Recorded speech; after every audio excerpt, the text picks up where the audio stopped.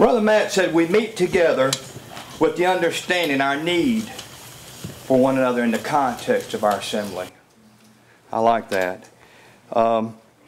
It's my intention tonight at this part of the service just to kind of pick it up where we left off this morning.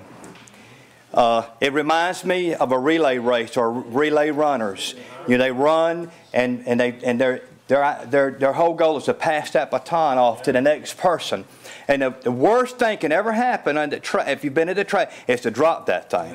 So you got to make sure that he gets it in his hand, because he's looking ahead, he's running, his hand's back here, and you got to make sure it's in his hand before you turn it loose. We're not dealing with ideologies and abstracts, but we're dealing with the truth. So what we want to do is we want to pass this thing off to one another, and that's what we want to proceed tonight.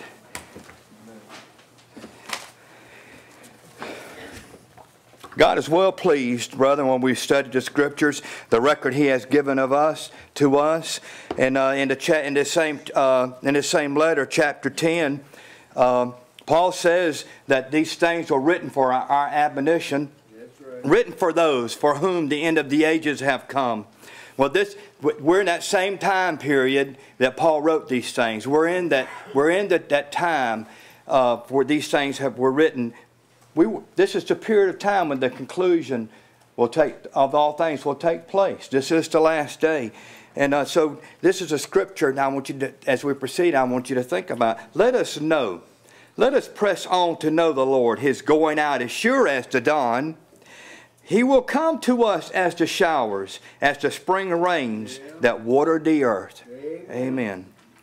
So, Antonio read our scripture, so we don't need to read that again. But the title of this is To God's Church. Now, Paul wrote this to God's church and to the church which is at Corinth. Now, brethren, Paul didn't write this letter to a building. We know that. So when we say the church, we know it can't be the building. We'll just say that right off. So Paul, he didn't write it to the Baptist church. He didn't write it to the Presbyterian church. He didn't write it to the Christian church, the churches of Christ. He didn't write it to 50,000 other groups around the world. The letter was written before any of these groups were thought of. Even though everyone who gathers here in Corinth will either read this letter or have it read to them, what Paul says tonight was meant for the church of God.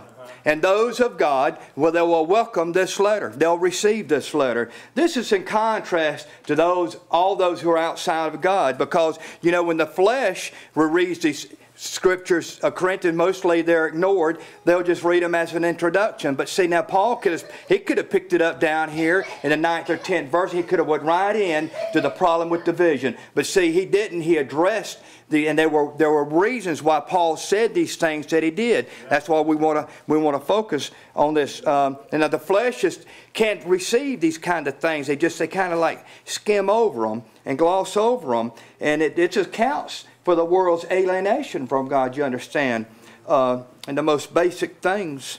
You know, I thought it was interesting to notice that unto the church of God. This phrase is exclusive to the first and second letter of Corinthians. You may already know this. You know, he used it here in the first letter, used it in the second letter, and he doesn't use it again in any of his writings. I thought it was particularly interesting considering the occasions and the problems and things that he'll be addressing with this group, that he would address them unto the church of God, and that he would confirm God to them in this way. In this same verse, he will tell us who are the church of God. Unto the church, to them, those that are sanctified in Christ Jesus, called to be saints, with all that in every place call upon the name of the Lord, both theirs and ours. Now, if Paul was to walk into any of our what I call the brotherhood of the Christian church, Church of Christ, and he was to present this message to them, he would not be received today. But the truth is that there is one body of Christ. There's only one church of God, and they are the same. And Paul had a profound care for her. No matter where they were gathered together, no matter where the church was assembled, they make up the body of Christ. Our unity is not dependent on men, but is maintained in the Spirit of God. So wherever the brethren meet, you see, there's perfect unity in the Lord. The church of God is scattered all over this earth. You know this, brethren. But it's still the one people of God. We find that this letter is addressed to all of them, each and every one of them, written to those in Corinth who belong to God. Now this same letter is written to everyone that call upon the name of the Lord, both theirs and ours. Paul doesn't waste any time. He gets right to the point. He reminds the Corinthians who they are in Christ Jesus. Now, saints, the word saint equals holy. It's the same word. But then you already know that, don't you? But then I understand that you look about in our age, and we look about that there's a whole lot of difference in understanding this and that of being and doing, you see. So called to be whole, called to be holy, called by God to be holy. They are holy because it's God who sanctifies them, you see. God is behind this work. That is, it's God who makes a man holy. And God is one who can make by nature those who were unholy holy. One time we were in darkness, but now we're in light. One time we were ignorant, but now we're enlightened, you see. The word sanctifies also expresses separation, as Paul has put the word to use here. It's a separation unto holiness. It's not just enough to be separated. Back in Paul's day, there was a lot of separation. There was men who had separated themselves into the pagan priests and all kind of duties. They had separated themselves, but now Paul uses this word exclusively to pick up that God has the idea of holiness, that God has separated men unto holiness. Which is sanctification. Men separate for many different reasons. Rather, men are actually pretty good at separating. They're experts at it. They will separate often their own little groups for no reason at all, nearly. But our God, He separates the people unto holiness. Amen. And in fact, those who would count themselves as holy, they have been separated from unholiness and have been by being put into His one who is holy, Christ Jesus. He is the place of holiness, and He is the one in whom we have been placed, sanctified in Christ. Now this took place, brethren, when we were born again, as you recall, when we were quickened together with Christ, born of the Spirit and to newness of life, that we may serve God and not this world. There's two distinct things to see in this. It's that it's God who has called us unto holiness, and it is Christ in whom we have been made holy. Paul states it this way, unto the church of God, sanctified in Christ Jesus. Well, either way, it's clearly not of men, neither the calling nor the sanctification. It's all of God through Christ Jesus. And this becomes our common association with one another, that we've all been separated, and we've all been sanctified by faith and received of God. And we have been called for that reason, for sanctification. And it was for the sanctification of the people of God that Christ Jesus came, you see.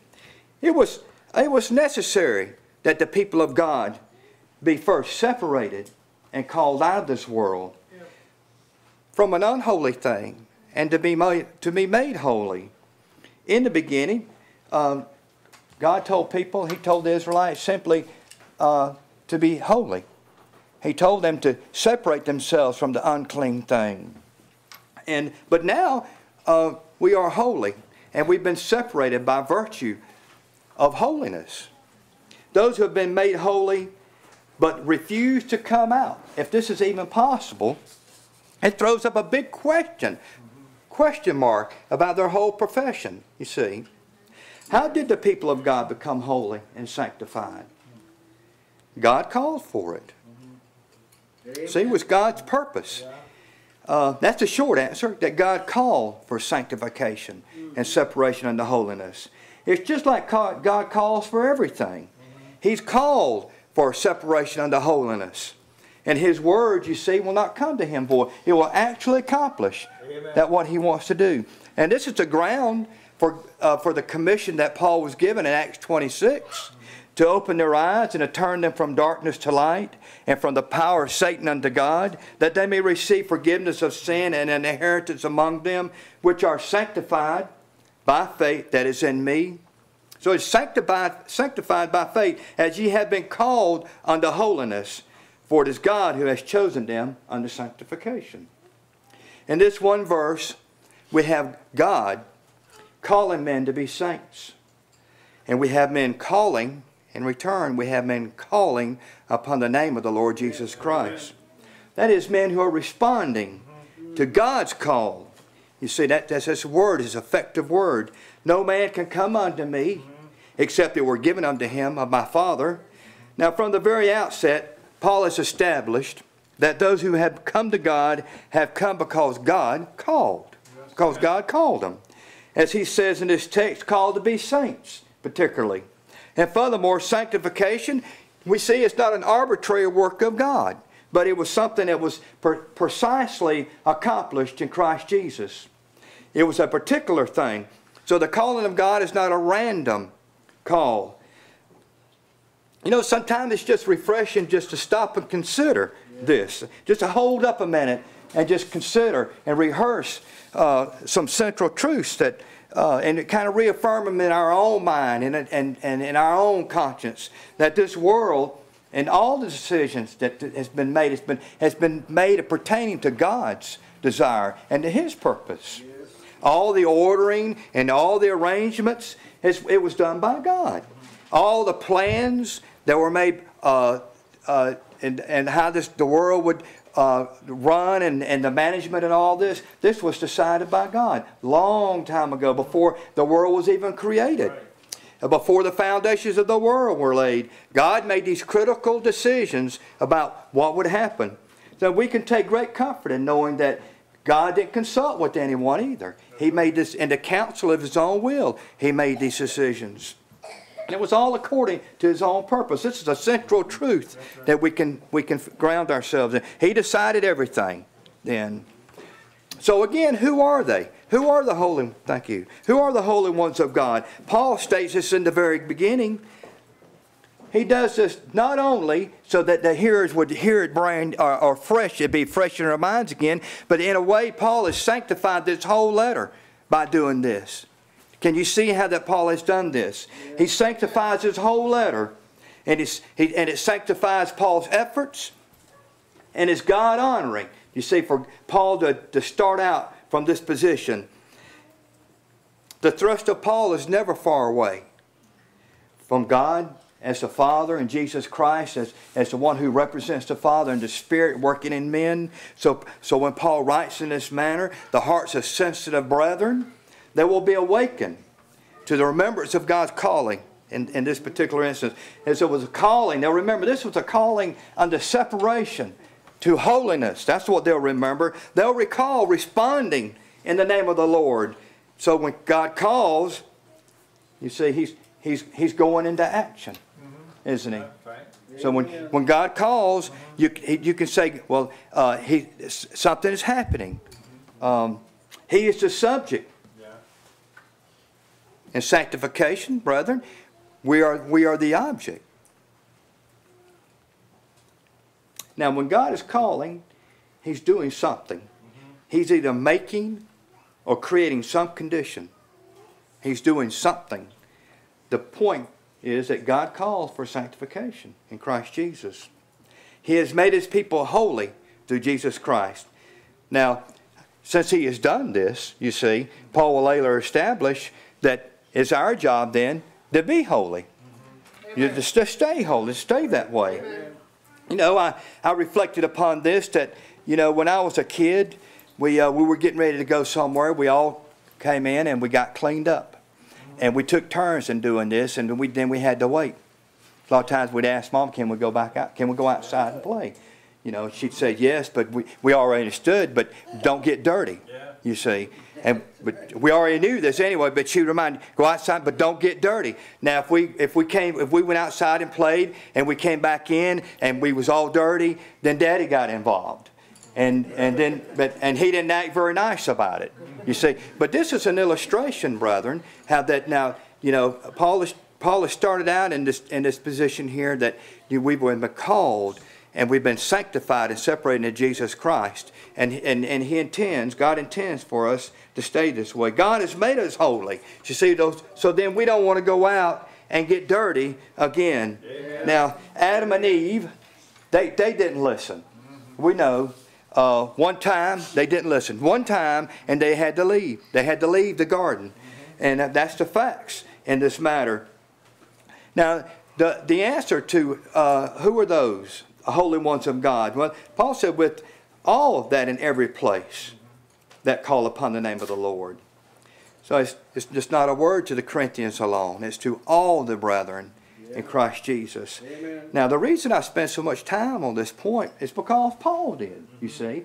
4 times in his one verse he made a reference to this. Church of God, sanctified in Christ Jesus, called to be saints, with all who call on the name of the Lord Jesus Christ. Paul labors with, and he labors for the saints, so that they may increase in the knowledge of God, you see. And because they've been called into Christ Jesus in the knowledge of the one who has called them. Paul knows that as long as the brethren don't understand that they're saints, and they stay in an unlearned place and they're unaware of salvation, they'll continue to be vulnerable to the efforts of Satan and the wickedness desire to reclaim them.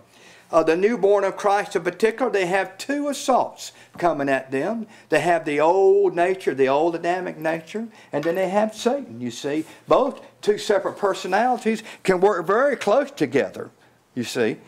Satan's inroad back in to a person would be the flesh. So you know that you got this thing that Paul is trying to guard against. It's the desire of Satan, brethren, to discredit God.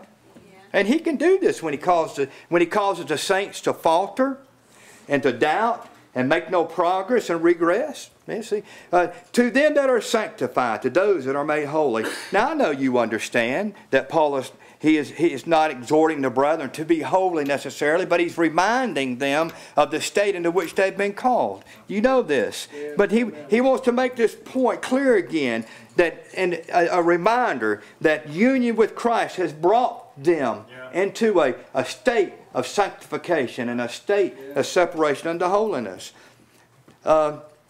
This is meant to be a wake-up call for them, isn't it? And am I living this way before God? The Scriptures are very plain. The people of God have been called out of this world. We're talking about called away from the influence of this world in particular. From the influence of a world which is, we understand, we know it's wicked and evil. Now one day God is returning. It's an appointed day. Then the saints will be removed from the world. Actually, the world will be removed, won't it? Right. Precisely. It will be the world that will be removed. But anyway, Paul's intention is that the saints to be ready in that day.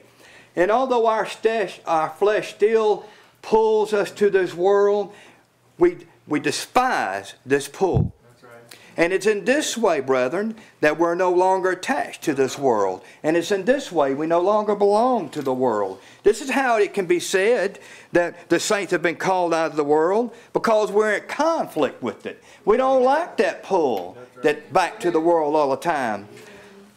To say we're no longer in this world, that kind of implies we belong to a different one, doesn't it? Yes. The saints are not part of this world, but we know to whom we do belong, don't we? Amen. In John 17, this is the point that that our Lord made in His prayer. Jesus declared, "While I was with them in the world, I kept them in Thy name. Those that Thou gavest me, I kept, and none of them is lost, but the son of perdition, that the Scriptures might be fulfilled," and that He kept them. Now that doesn't mean that they always had a place to stay and they never missed a meal. That's not what that means at all. But that Jesus was able to keep them from this world. He was able to keep them from the evil one. Now He was able to keep them from the influence of Judas too. You see, Judas was right there in the group with them all the time, every day. Satan had access to the group through Judas, but Jesus kept them all this time. They had the devil right there with them, but Jesus kept them. Jesus kept them by the power of His Word. Jesus has power over the wicked domain. That's how He can do this. And He keeps those who is entrusted to His care. This is all a work of God. When we see Jesus at work, we're seeing God working. That's why no man has seen God at any time, only the begotten Son, which is in the bosom of the Father. He had declared Him. When Jesus came to men, there's a multiplicity of things He accomplished, He did. But this one thing of revealing the Father is an outstanding thing. If not, well, it's an outstanding thing. Jesus said, the Father loveth the Son, and hath given Him all things in His hand. The Son can do nothing of Himself but what He sees the Father do. For whatsoever He doeth, those also the Son likewise. As the living Father hath sent me, I live by the Father. So he that eateth me, even he shall live by me. And I speak to the world those things which I have heard of Him, that I do nothing of myself, but as my Father hath taught me, I speak these things. I speak that which I have seen of my Father, for I have not spoken of myself, but the Father which sent me, He giveth me commandments, what I should say and what I should speak. Whatsoever I speak, therefore, even as the Father said unto me, so I speak. The words that I speak unto you, I speak not of myself, but the Father that dwelleth in me, He doeth the works. Now, what a tremendous amount of testimony from our Lord Himself concerning why He did and why He said the things He did. They come straight out of the mouth of God the Father, and what Jesus had to say. And this is the foundation, brother, upon which all these things are built, on the authority of the Godhead. Now, we want to pay special attention to the way that Jesus spoke, and a special consideration He gave to the will of God. Jesus teaches us the manner in which we should consider God's will. He's careful how Jesus spoke. I should be too, shouldn't I? Amen. Not that any man hath seen the Father, save he which is of God. He hath seen the Father. So it would be expected of us to trust ourselves in the one who has seen the Father. Amen. Jesus said He has entrusted all things into my care. Jesus is in agreement with the Father, isn't He? Because they are exactly one. It is precisely God's intention that Jesus will keep them, the called out ones. When Satan asked to sift Peter like wheat, Jesus kept him. We remember that account. It is the Lord who keeps us while we're in and out of the furnace. It's Jesus who keeps us, brethren. Any one of us can be in the furnace tomorrow, but the Lord can keep us. Jesus said the men the Father gave Him were clean. They're clean. I cleaned them up. Sanctified them through your word. Your word is truth. Now, if you were to ask Judas if he was a disciple of the Lord, he would probably tell you, yes, I am. But we know that's not true, because we see the end of the matter. He was not a disciple of the Lord, even though he tagged along with the rest of the group. Judas never did turn the world loose, did he? That's how Satan was able to access him. We know that. When God calls a man to leave this world, like He called Abraham to leave Ur, God does in fact mean for us to leave it all. Every bit of it. Which means all our interest and all our affections for it too. Jesus never really could say, we left all to follow Thee. For this has everything to do with crucifying the flesh and mortifying the deeds of the body. Leaving this world. It is God's intention that this void, you see, created by the absence of the world, it's His intention that it be filled with the pursuit of the kingdom of God. Yeah. Praise God. And He's given us this new creation who has the capacity to obtain these things. That's why God has given Him to us. In John 17, Jesus did not ask the Father to remove disciples from the world, did He? No. But rather the Father would keep them from the evil that is in this world. Jesus said, I pray for them. Jesus didn't pray. I pray not for the world. Jesus didn't pray for the world at this time. When Jesus was praying then, He didn't pray for the world, but for them which Thou hast given me, for they are Thine, because they are not of the world, even as I am not of the world. Now Jesus is confirming to the Father in the hearing of the disciples, they have been sanctified, called to be saints, you see. Jesus, He took 12 men subtract the one they call Judas. They had belonged to this defiled realm, just like all men. They had the same passions for this world, just like all of us, and He separated them unto holiness. And their union with Christ by faith, they themselves were made righteous. And though outwardly they looked just like all other men, when they went back to fishing, when Jesus, in that little interim time there, they looked just like all the other fishermen. But they were distinctly different. Their whole worldview was different. They had a different mindset. You could say they had a different world in mind completely. The disciples were being groomed for a world to come by Jesus. Jesus having taught them that this world would pass away. This world shall pass away, Jesus told them. Yeah, amen. It was something they could relate to because it had already been spoken about. God had already said quite a bit about this already through the prophets. Of old hast thou laid the foundations of the earth, and the heavens, the work of they shall perish. Several different places all over in Isaiah. The earth shall vanish like smoke, and the earth shall wax old like a garment. The earth shall reel to and fro like a drunkard, for the transgressions thereof shall be heavy upon it, and it shall fall and not rise again. God told Adam and Eve, cursed is the ground for your sake. Cursed is the earth because of you. When God finished His creation, the Scriptures say, when He saw everything He made, He said, behold, it was very good. Yes, amen. And yet this entire created realm was immediately defiled and cut off from God. Because of Adam's transgression, you see, it was cursed. Amen. This is a very arresting consideration when you consider the seen realm, how large it is. Even to this day, man has no idea how big all of this is defiled, and it's going to have to be removed. It's been cursed.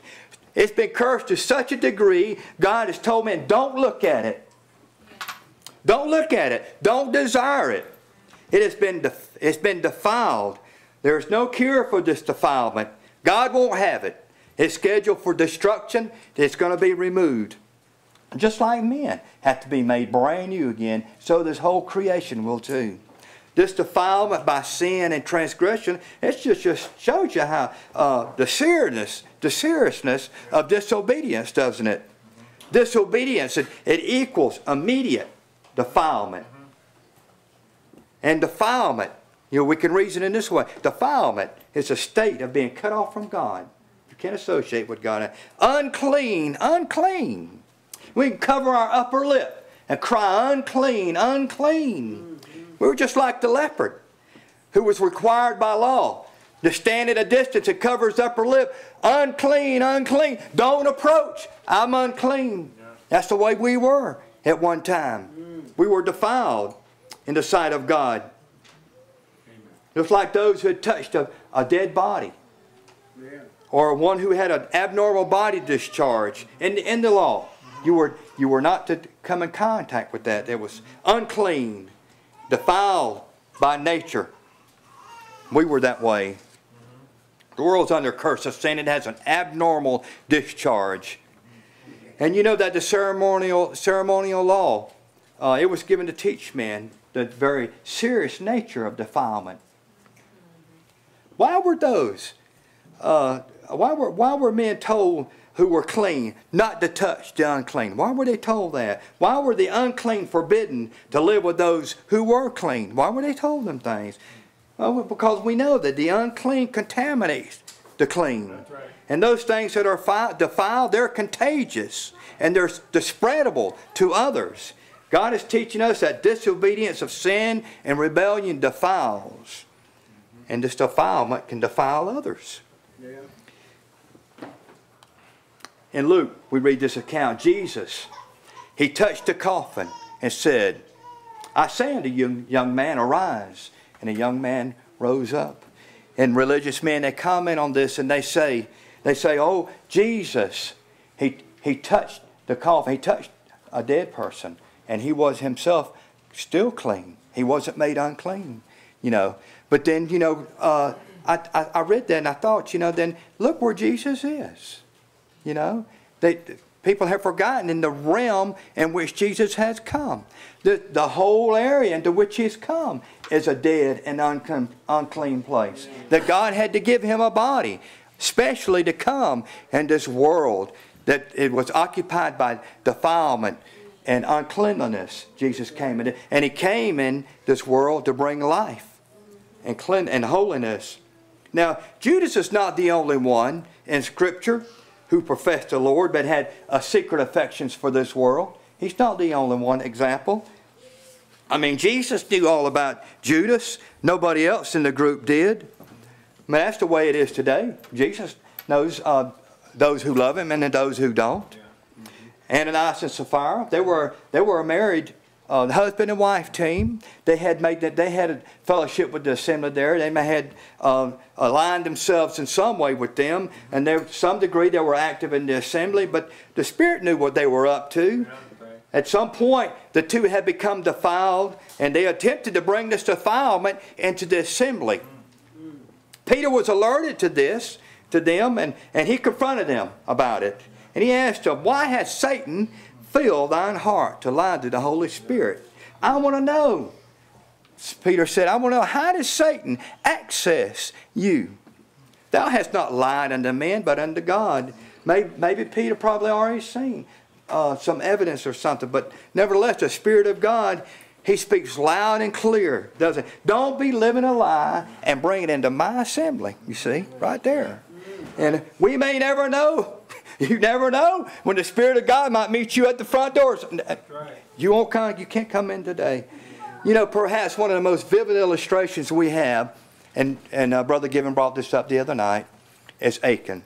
Now, he went out and done exactly what God told him not to do, didn't he? Now, we can think, how did Achan go out and do something like that? Well, men do it every day. You know, but having brought that what God called the accursed thing right back into the assembly, it defiled Achan and his brethren. He buried it under the floor of his tent, and as you remember, the whole assembly, everybody was cut off from God. God could not be with them in that state of defilement. Defilement is really that big a deal. Matter of fact, it's so serious, defilement has to be removed. I mean, the source of it has to be removed. Our nature was the source of our defilement, and praise God, He removed that, the power of it. It once dominated us, it no longer does, no more. What made us defiled has been removed out of the way, has been replaced with the righteousness of God. God has done all of this. He's explained it to us right here in the Scriptures. Jesus not only prayed for the salvation of the 12, He also prayed for those who would believe on their word, their testimony of their word. And this prayer, brethren, was in full agreement with the purpose of God. Amen. For it was God's will to call out from every nation a people for Himself through the preaching of Jesus Christ. Jesus just didn't pray either. He just didn't pray. He entered into the work. Jesus prayed and He worked. Those who are in the protection and care of the Lord, they'll never have to worry about Satan dragging them off into a place they don't want to go. Jesus protect them and care for them. Sanctified in Christ Jesus, called to be saints. We got this word. Wherefore, come out from among them, and be ye separate, saith the Lord, and touch not the unclean thing, and I will receive you. And will be a father unto you, and you shall be my sons and daughters, saith the Lord Almighty. Well, you know the word separate. It's an all-around word. What I mean is it can be used as an adjective, it can be used as a noun, it can be used as a verb. In all its different forms, it's used quite a bit in the Scriptures. God required the Israelites to be separate from other nations. But now in Christ Jesus, the people of God are indeed separate now. Now on the last day, separation will still be the issue on it. It will be one of the things that will define that day. And it's a final day. There will be one final and distinct separation made. It says in the Scriptures, when the Son of Man shall come in His glory, and all the holy angels with Him, then shall He sit upon His throne of glory, and before Him shall be gathered all saints, and He shall separate them one from another, as a shepherd divideth his sheep from the goats. And He shall set the sheep on his right hand, but the goats on the left. Then shall the king say unto them on his right hand, and on his right hand, that would be the sheep. He'd be speaking to them. Come ye, blessed of my Father, inherit the kingdom prepared for you from the foundation of the world. Amen. Now, there's a whole lot more that can be said about defilement than what I said tonight. But the point is, God is not working in that place.